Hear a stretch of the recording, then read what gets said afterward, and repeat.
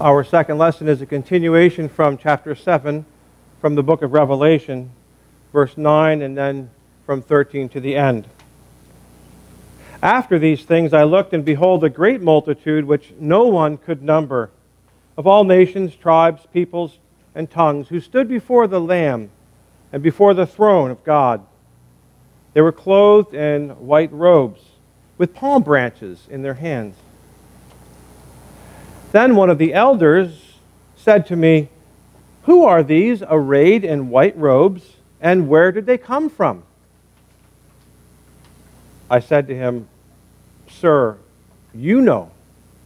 So he said to me, "These are the ones who came out of the great tribulation and washed their robes and made them white in the blood of the Lamb. Therefore they are before the throne of God and serve Him day and night in His temple. And He who sits upon the throne will dwell among them. And they neither shall hunger nor thirst any more. The sun shall not strike them, nor any heat. For the Lamb who is in the midst of the throne will shepherd them and will lead them to a fountain of living waters, and God will wipe away every tear from their eyes." Amen. The final lesson is taken from the work Apocalypse Revealed. Concerning the words from this verse, one of the elders answered and said to me, "Who are these arrayed in white robes, and where did they come from?" And I said, "You know." These words signify a desire to know and the will of interrogating, and then the answer and information. The reason why John was questioned by the angel concerning these things, or the elder, is because it is very common in all divine worship that a person should first will, desire, and pray, and then the Lord will answer, inform, and do.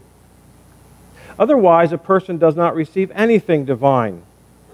Now, as John saw those who were arrayed in white robes, he was desirous to know and to ask where they were from. This was perceived in heaven, so then he was first asked, and then he was informed. The same occurs in the book of Zechariah, and also many places in the Word, where frequently it is said that the person should call out and cry to the Lord.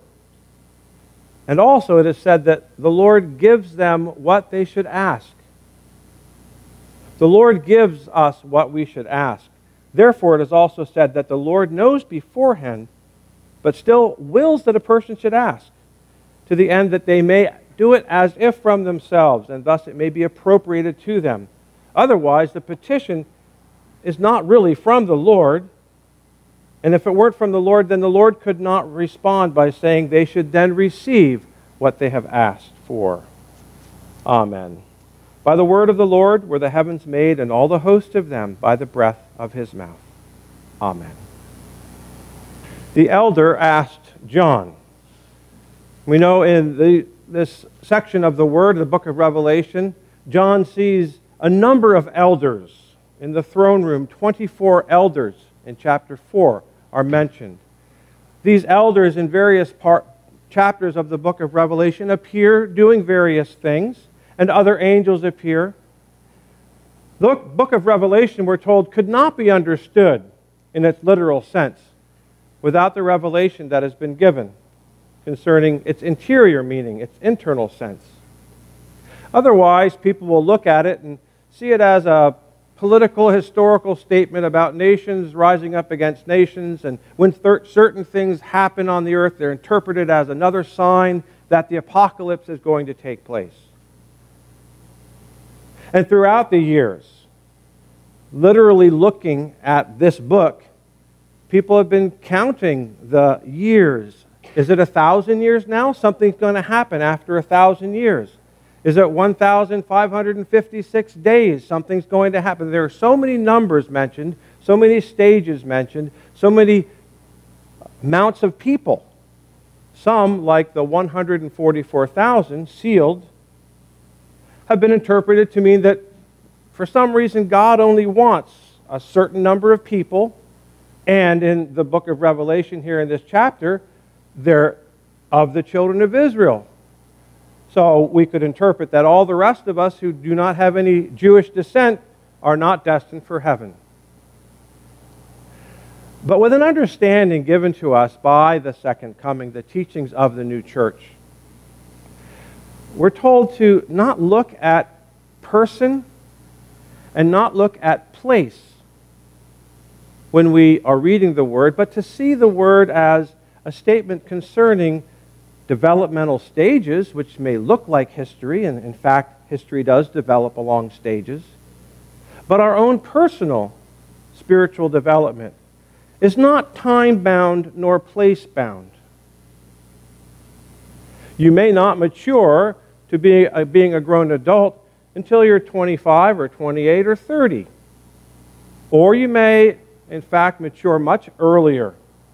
How do you measure that?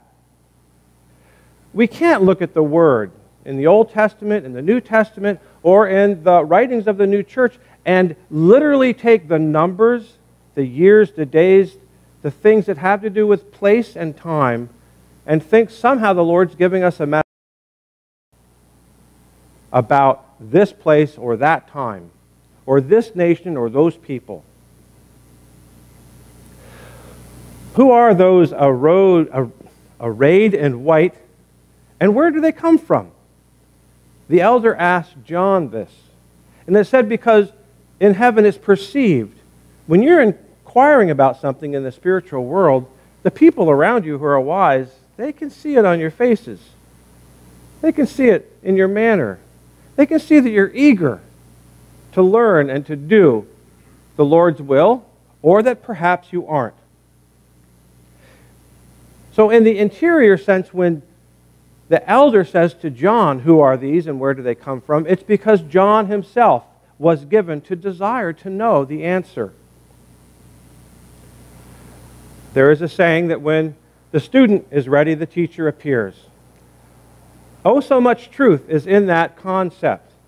The Lord gives us to perceive and see, and then develops us to be able to receive from the teachers that are around us. When our stage is ready, the Lord will give us the ability to understand according to our ability to receive. And no more, and no less. Many of us who are in teaching in various ways, and all of us to a certain extent, have to help instruct people around us. If you want something done, probably have to instruct the person that you'd like to help you what to do.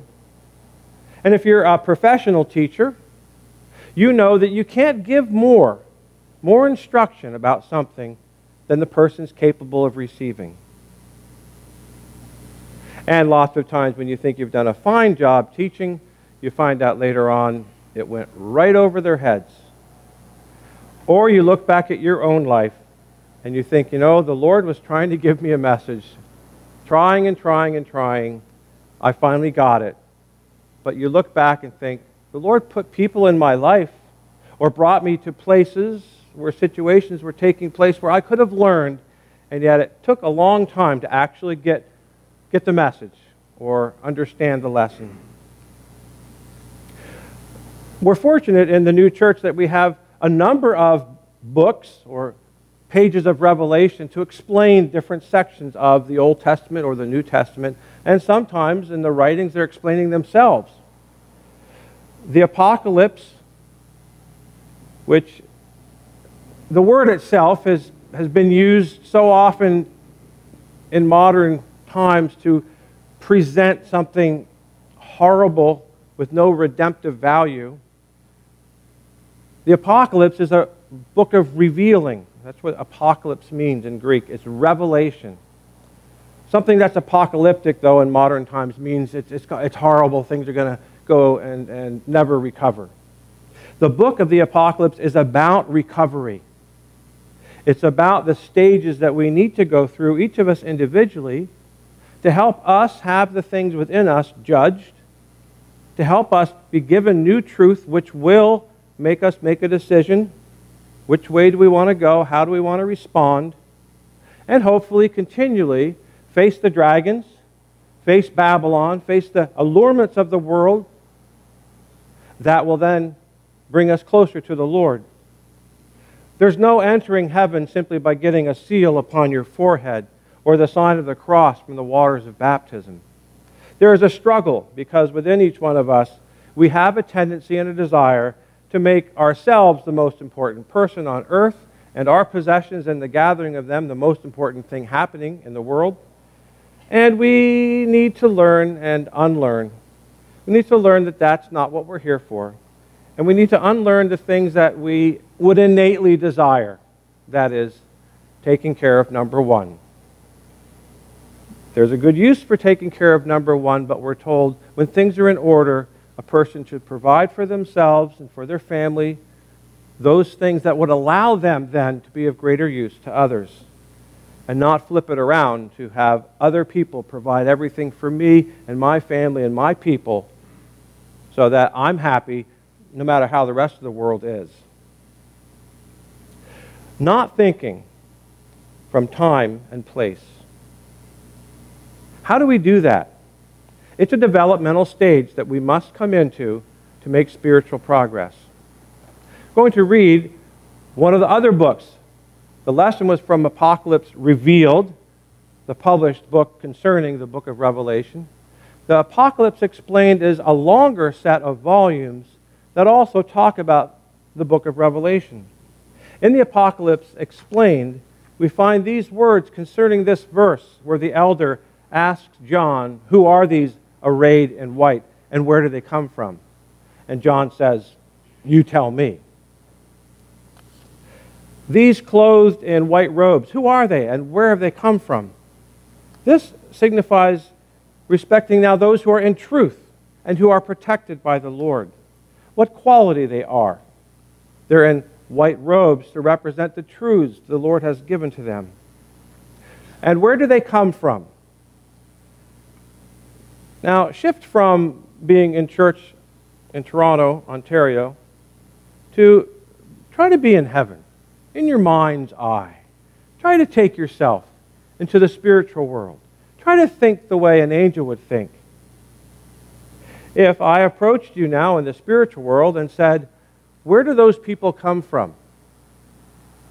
Look at those people. They're wearing white robes. Where do they come from? If you're in the spiritual world, you don't care about person or where somebody's from. When you're in the spiritual world, you care about what is in the person, the essence flowing down into the person, and not where a person is from, who's their family, where were they born, how much money did their family have, are they well educated, do they have good status, are they considered politically correct? Angels don't ask those questions for one reason: they don't need to. If you're angelic and you look at another person, ask the angelic questions. What do you love? What do you care for? I care not how old you are, or what your family or country of origin is, what your paycheck reveals. I care about what you love and how I can support you. That's an angelic thought. So continuing in the Apocalypse Explained number 472, it says, because angels in the spiritual world, when they see and meet others, they never inquire who they are and where they come from, but what is their quality. And so in their spiritual idea, that's what the angel is asking. When the elder said, who are these and where do they come from? In a spiritual idea, it's, what do you love and what is your quality? Angels only inquire into the quality of those they see, just the quality. They don't inquire about their dwelling place. In the spiritual world, they know everyone is given a dwelling place according to their spiritual quality, not the other way around. And how often we can look at someone and see where they live or where they come from or what they're wearing or what they're driving, and we'll make decisions about how we're going to relate to them because of those external appearances, those are not the genuine qualities of anyone, as we know. They're simply external appearances. And angels see right past that. And coming to the new church to worship and inquire of the Lord to be a better person is to try to think this way ourselves. Not to say, those people. Who are those people?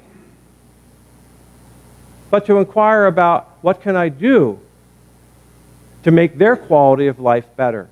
That's our angelic response to those people. Because it says, asking who are those people involves person. And where do they come from involves place. And in the spiritual world, there is no thought concerning thinking from person or from place. The Lord always is working to get us to ask the right kind of questions. As a matter of fact, all of our development in religious or spiritual life might be seen as a quest and responding to the best questions the Lord's giving us. And as we make spiritual progress, the Lord brings us into new places where we see new things and begin asking new questions. When you said, O Lord, seek my face, my heart said, your face, O Lord, I shall seek. So we hear in the Psalms. What are the questions that you're asking of yourself and that you're asking of the Lord? What are those questions? There are a number of ways you can hone in on good questions. Coming to church is a wonderful way to stop and pause, put the world of time and place aside, although we can never leave it totally, and come into the presence of the Lord. Sing praises to Him, hear His words, hear an interpretation or a sermon about His teachings, and reflect upon it. Hopefully, it's not so abstract that you think, how could I possibly make this of something of my life? And yet, to be angelic means to abstract the way we're thinking from time and place and person. So the Lord wants us to think from principle, from true things, from good things, from those qualities as they flow out of heaven from the Lord into our minds and hearts. And it says He will always give you to ask the next right question and do the next right thing. He will always present that to you, no matter what circumstance you're in, no matter who you're around, no matter how much suffering or joy might be involved with any one state of life that we're in. The Lord will give us to ask, what is the best thing for me now to do? Whether it is to remain quiet or whether it is to become active. Whether it is to respond to somebody with a certain emotion or not respond at all. Whether it is to ask someone what you can do for them or whether you can ask them if they can help you. In the book of Revelation, John, as the central figure in terms of the writer or the voice, is brought by the Lord to see a vision of a developmental and very complex historical event which is encapsulated in each one of your individual lives. We all must have the Lord's Word be in our hearts, revealing to us our next right thing to do. When we look at the external circumstances of our life, we can't totally abstract person and place from it. But we have to see enough of principle and have our hearts guided by the ideas the Lord wants us to understand and love that are His gift from us, His gift to us. Many sheep have I, Jesus said, other than these, referring to the disciples. Them too I must gather. The book of Revelation is a book that's written for us to have a comprehension concerning the end times, not of the natural world, but the end times of various states for various people who had taken the teachings of the church and had twisted and perverted them. The twisting and perversion of the idea that just believing in Jesus will save you, just this one thing, is, we're told, encapsulated in the idea of the dragon, a fiery flying serpent that arises up from natural understanding of the Word to look as if it has all the answers. So powerful. Yes, we must believe in Jesus. And in various ways, anybody who is a Christian will say, I believe in Jesus, and that belief has saved me. Because genuine and true belief is living what we're thinking, doing what is of faith. So there is a constant marriage of faith and doing, or charity. And without those two coming together, there is no salvation. The other world is filled with people who believe, but they really don't want to be around the angels who do. And so the book of Revelation is a lesson to us about truly believing and doing. And also the other great protagonist in the book of Revelation is said to be Babylon. The cry of the world and our natural senses to make the natural world and a belief simply in natural things, a trust and a longing and a desire for status, honor, reputation, and glory, to have those things be more important. Babylon was taken from the Tower of Babel, lifting ourselves up by a natural ramping to think that now we're above all else because we have these things. What's apocalyptic about the book of Apocalypse is that the dragon and Babylon are destroyed. And you and I get to see the victory that the Lord performed. The woman clothed with the sun, the man-child that said with a rod of iron, and the holy city, the new Jerusalem, descending from heaven, from God, out of heaven, in which we are invited to come and dwell. It's a story not of the end of the earth, the apocalyptic end, but the end of a stage of life so that a new life can be given. And this church, the church of the New Jerusalem, from chapters 20 and 21 of Revelation, is the church of the apocalypse. The Lord has blessed us with this knowledge and asked us to daily turn to Him and follow Him. And be assured then that He will give us what we need, what to ask, what to will, what to desire, so that He will inform and help us to do those things of His will, to enter into the streets of gold and to wear the crown that He gives us. Amen.